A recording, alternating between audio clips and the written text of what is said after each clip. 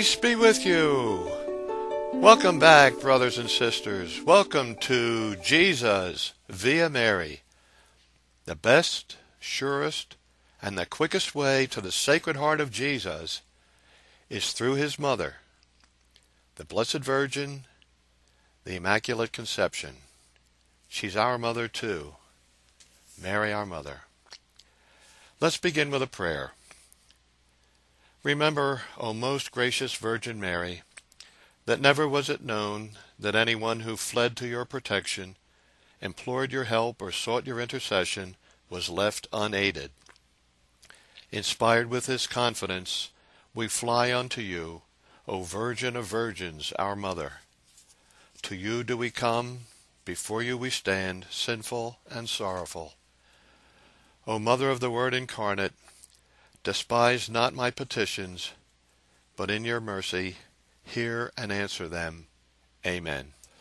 Today, brothers and sisters, I'd like to begin by talking to you a little bit about Mary, the mother of Jesus, the mother of God.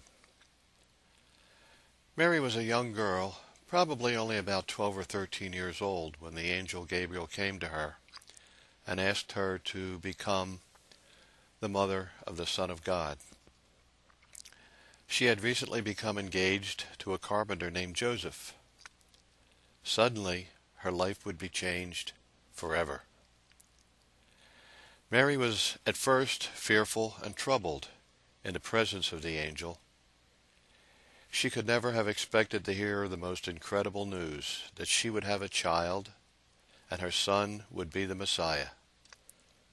Although she couldn't comprehend how she would conceive the Savior, because she had earlier made a pledge of her virginity to God, still she responded to God with belief and obedience. Although Mary's life held great honor, her calling would demand great suffering as well. Just as there is always pain in motherhood, there would be much pain in the privilege of being the mother of the Messiah. Mary was the mother of the Messiah, Jesus Christ, the Savior of the world. She was a willing servant. She trusted God, and she obeyed his call. The angel told Mary that she was highly favored by God. This phrase simply meant that she had been given much grace, or unmerited favor is another way to say it, that had been given to her from God. Even with God's favor, Mary would still suffer much. Though she would one day be highly honored as the mother of the Savior, God knew that Mary was a woman of rare strength and obedience. She was the only human being to be with Jesus throughout his entire life, from his birth until his death. She gave birth to him as her baby and watched him die as her Savior. Mary also knew the Scriptures. When the angel appeared and told her the baby would be God's son, Mary replied, I am the servant of the Lord. May it be done unto me according to thy word. She knew the Old Testament prophecies about the coming Messiah. Mary was young, poor, and female. These qualities made her unsuitable in the eyes of her people to be used mightily by God. However, God looked upon the quality of her trust and obedience. He knew she would willingly serve God in one of the most important callings ever given to a human being. Just like Mary, God looks at our obedience and trust, usually not the qualifications that man might look upon. God will often choose and use the most unlikely choices. Mary must have known that her submission to God's plan would cost her. If nothing else, she knew she would be disgraced as an unwed mother. She must have thought that Joseph would divorce her, or worse yet, he might even have her put to death by stoning. Mary may not have considered the full extent of her future suffering. How could she? She may not have imagined the pain of watching her beloved child bear the weight of sin and die a terrible death on the cross. Still, she willingly submitted to God's plan. Can we willingly accept God's plan? Can we even rejoice in God's plan like Mary did, when we know that it will cost us dearly? Yes, Mary accepted God's plan, and she even rejoiced in them. And this is evident by her prayer, the Magnificat, which she said when she visited her cousin Elizabeth. Her cousin had said to her, "Blessed are you among women, and blessed is the fruit of your womb. When I heard your voice, the baby inside of me jumped for joy." This is a case of Mary bringing Jesus to the baby who would become John the Baptist, so that Jesus could sanctify him in the womb of his mother. John the Baptist, therefore, was born without original sin, but not conceived without it. Only Mary has that honor of having been conceived without original sin. Now back to the Magnificat, which Mary said at that time. We learn a lot about Mary from the prayer that she says. Mary's prayer is not a sad prayer or a weak prayer. It's a joyful prayer, a prayer of trust and confidence that God will continue to be close to those who seek to do his will. Mary proclaims her prayer boldly, for she knows God more intimately than any other human being in history. My soul proclaims the greatness of the Lord. My spirit rejoices in God my Savior. Some people just radiate God's love. Their joy exceeds the bounds of this world. Mary was one of those people. In fact, she was one of those people personified. She did not have to be preachy, because you sensed the presence of God just from meeting her.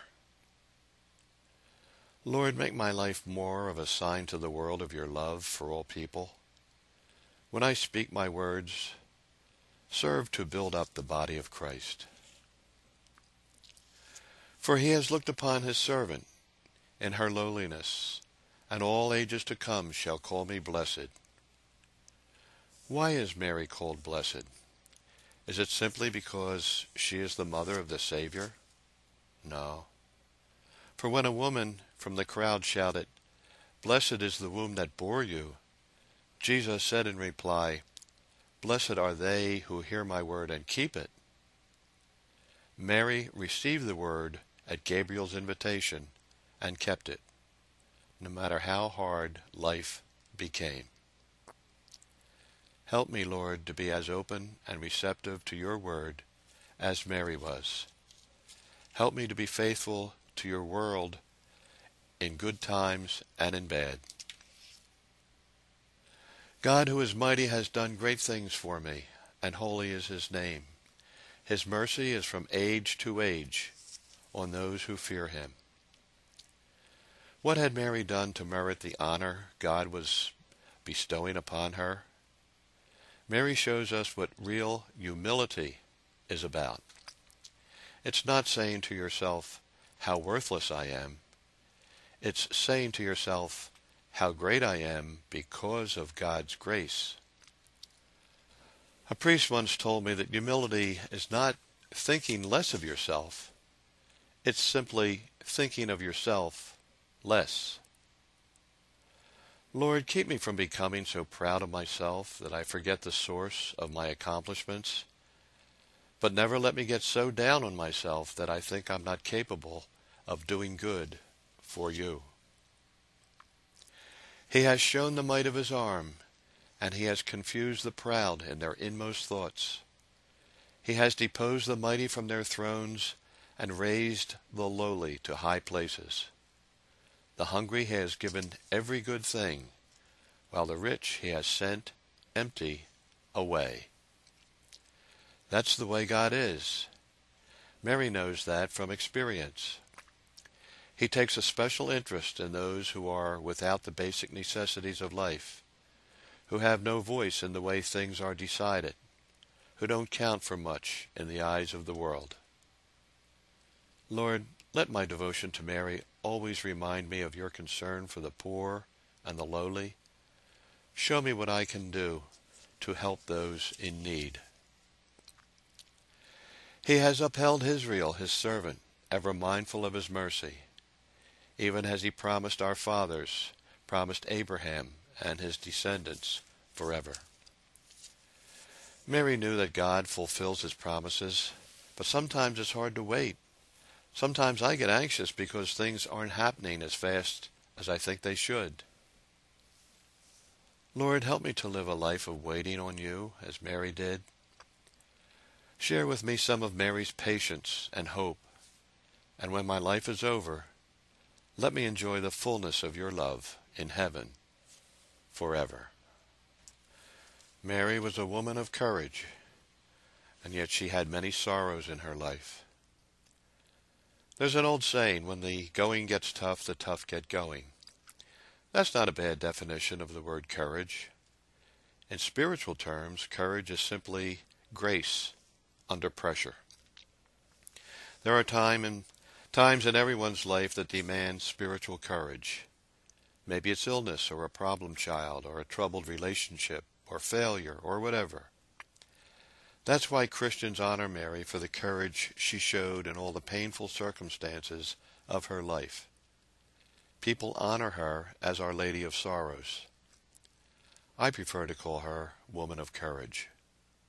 Really, if anyone had a right to have things go her way, it was Mary of Nazareth. After all, she's the one who said yes to being the Mother of God. If anyone deserved God's special favor, it was Mary. But that's not the way it happened. Into Mary's life came sadness, sorrow, and pain, heart-rending pain at that. Through the centuries, Christians have found inspiration in the 7 sorrows of Mary. They call us to spiritual courage. One of the sorrows in Mary's life was Simeon's prophecy. When Mary and Joseph presented their newborn infant to the priest in the temple, Simeon said to Mary, "A sword of sorrow will pierce your soul." No dispensation from pain and sorrow for Mary. None for me either. Mary's heartache gives new meaning to my own. The flight into Egypt. Hardly had Jesus been born when the Holy Family became refugees, fleeing the wrath of King Herod.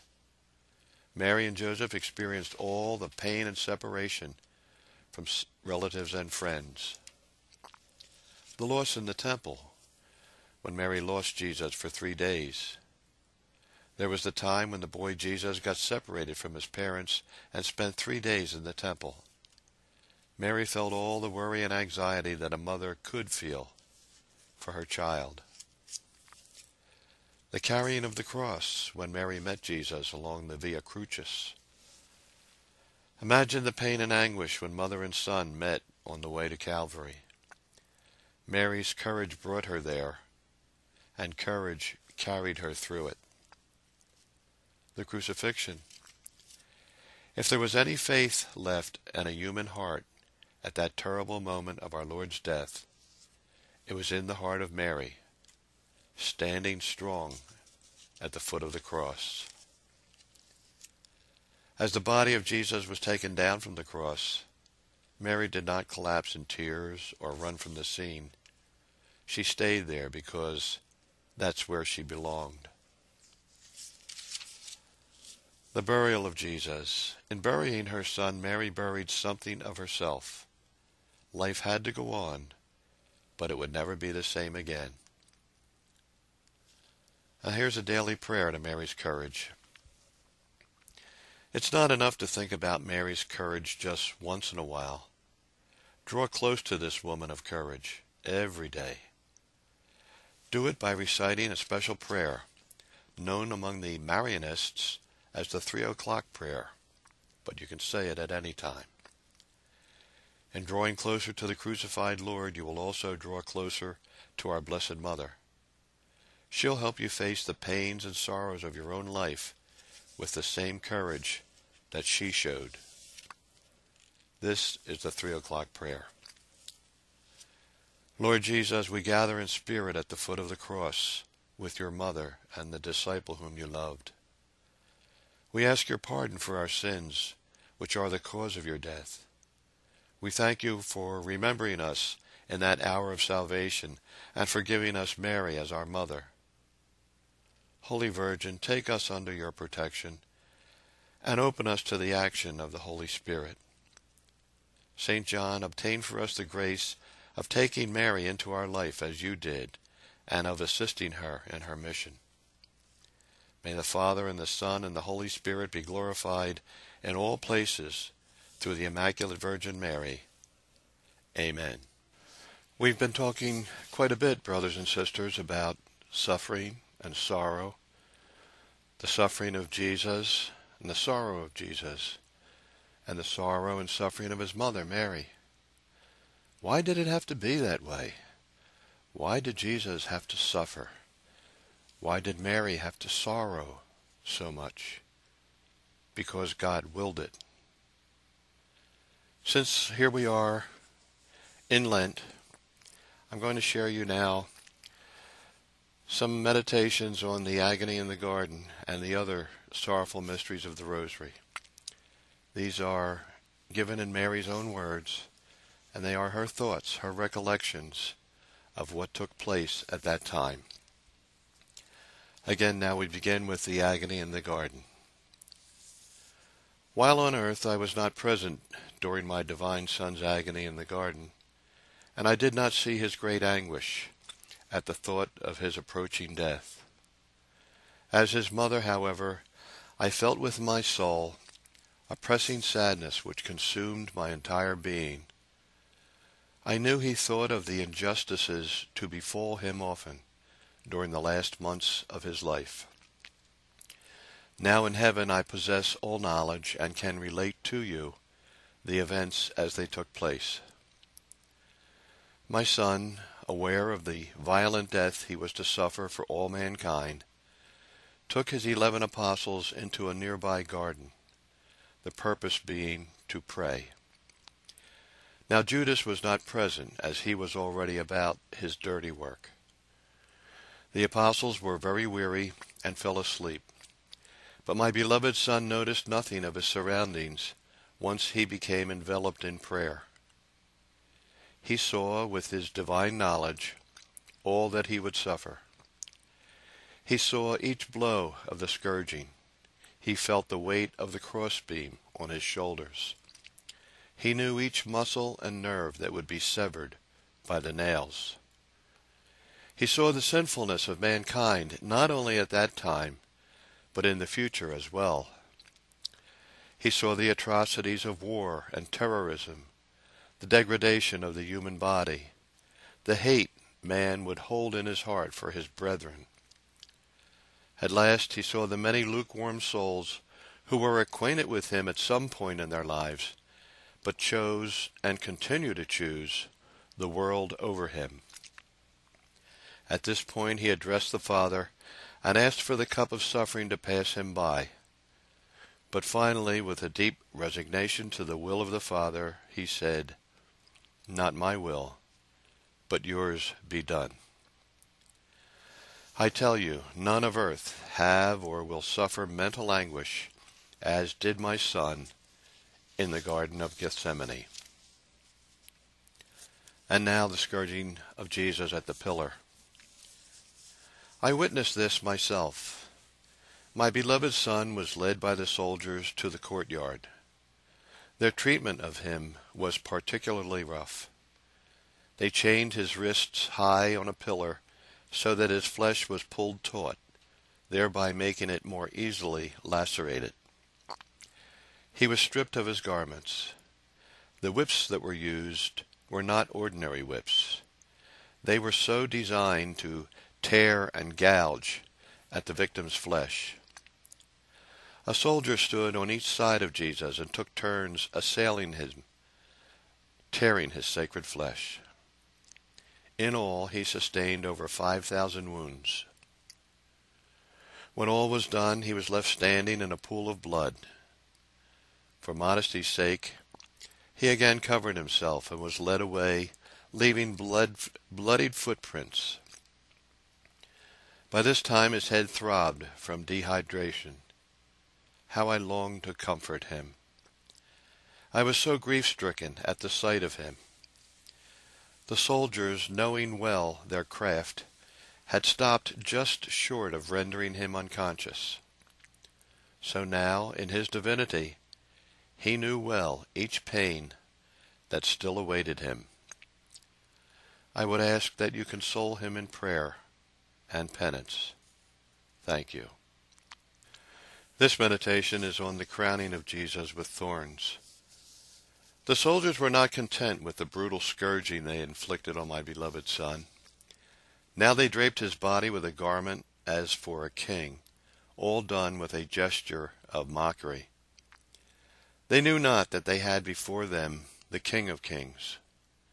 They fashioned a crown for him of thorns, which grew close by. Those thorns were much longer than what you may imagine. They placed this crown upon his sacred head and proceeded to bow before him, mocking his royalty. They struck the crown of thorns with long sticks, thereby forcing these instruments of torture into his sacred head. This caused the precious blood to flow down his face, into his eyes, and in so doing blocked his vision. But he loved them so. Yes, he loved deeply even these who tormented him. With great humility he bore all. He could have, with one sigh, beckoned all the legions of angels to his aid, but he chose to suffer in humility for all mankind. And this is about Jesus carrying his cross. My beloved Son, his flesh torn and pulled from the bones, was now given in his weakened state the crossbeam of the cross to bear upon his shoulders. His whole being trembled with weakness. His vision was now blurred from the ceaseless flow of blood rendered by the crown of thorns. He later told me that he continually saw passing before him, as he bore the weight of the cross, the millions of lukewarm souls that his sacrifice would mean so little to. But he was prodded on both by the soldiers and by his eternal love for all humanity. There were the agonizing falls until another was pressed to assist him. When I met him, I could barely look at him in the eye, not wanting him to see my great distress, though he felt it, I'm sure. His look was one of resignation, and at the same time compassion for me. He fell many times on this road of atonement for sinners, each fall rendering him more and more debilitated. Finally he reached his destination. There he sat himself down and with great anguish offered a prayer to the Father. In all that he suffered, he showed great patience. And now the crucifixion. They put a type of harness about my Son, that he might be led like an animal. This girdle aggravated the wounds he sustained during the scourging. The great crossbeam was given to him to bear upon his torn shoulders, and with much disgust and contempt he was led to Golgotha. Once there he was unleashed and allowed to sit upon a rock while the cross was prepared for him. Now he was wringing his hands and looking towards heaven as though desperate for assistance. At one point he was laid upon the cross, still on the ground, so as to fit it to his sacred body. The holes for the nails were then bored into the wood. This accomplished, they called him back to lay upon the cross and have his sacred flesh pierced by the nails. Now he felt the blows of the mallets before they were even struck, and long after. Some adjustment was made with his two limbs, which did not reach the prepared nail holes. He also suffered as though upon the rack, as his arm and leg were dislocated from their sockets. Now the cross was erected. It was not very tall, I being able to reach his feet, but I could not bring myself to lay a finger on his tortured flesh. As he hung in agony, the unknowing soldiers cast lots for his poor piece of clothing. They were so detached and unaware of their deed. Now the sky darkened. Many onlookers began to take their leave. My son spoke little, but each word carried great weight. He addressed St. John and me. I knew as he spoke to me that it was not just John he gave me to mother, but all of mankind. This I accepted gladly.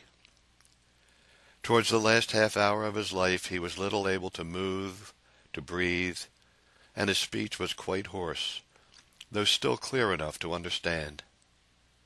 As he took on the sins of mankind, he felt abandoned by the Father. At last he gave up his spirit. Now the earth began to tremble and heave, as though sighing over its loss. Still I waited, as a foreigner came to claim his body for burial. As his limp form was loosened from the cross and lowered into my arms, I wept in sorrow. I could not hold him as long as I wished because of the lateness of the hour. They took him from me. Dear loving hearts of Jesus and Mary, let the flames of your hearts consume my self-will. Accept, loving Savior and most blessed Mother, my every thought, word, and deed in reparation for all my sins and the sins of the entire world. Dear Jesus, let your generous mercy flow unceasingly into every soul. Help me, dear Mother, to find the way to the peace of your heart, refuge of sinners. I beg you, accept my sacrifices and prayers, no matter how humble. Bring faith and peace to all. Amen. Dear Jesus, through the Immaculate Heart of Mary, remove from me all selfishness in thought, word, and deed. Place in my heart, dear Jesus, a deep and abiding love for all that is holy, for the Blessed Trinity, for the Church upon earth, and for all people. Help me to show this love to all whom I come in contact with today. Amen. Hail Mary, full of grace, the Lord is with thee. Blessed art thou amongst women, and blessed is the fruit of thy womb, Jesus. Holy Mary, Mother of God, pray for us sinners. Spread the effect of grace of thy flame of love over all humanity, now and at the hour of our death. Amen. You may recall this prayer we mentioned to you the other day that was given by our Lord Jesus. Please pray along with me in your mind and in your heart. May our feet journey together. May our hands gather in unity. May our hearts beat to the same rhythm. May our souls be in harmony. May our thoughts be in unison. May our ears listen to the silence together. May our glances melt in one another. And may our lips beg our Heavenly Father together to obtain mercy. Well, our time is about up, ladies and gentlemen. We hope you've enjoyed our program and that you'll come back again, same time, same station next week, every Thursday at 2:15 to 2:45. Keep us in your prayer, if you will. We love you, and we want to be with you. We have a lot more to share with you, and we hope that you will come and take advantage of it. O Mary, conceived without sin, pray for us who have recourse to thee. Hail Mary, full of grace, the Lord is with thee. Blessed art thou amongst women, and blessed is the fruit of thy womb, Jesus. Holy Mary, Mother of God, pray for us sinners, now and at the hour of our death. Amen. Spread the effect of grace of the flame of love over all humanity. See you next time. God bless.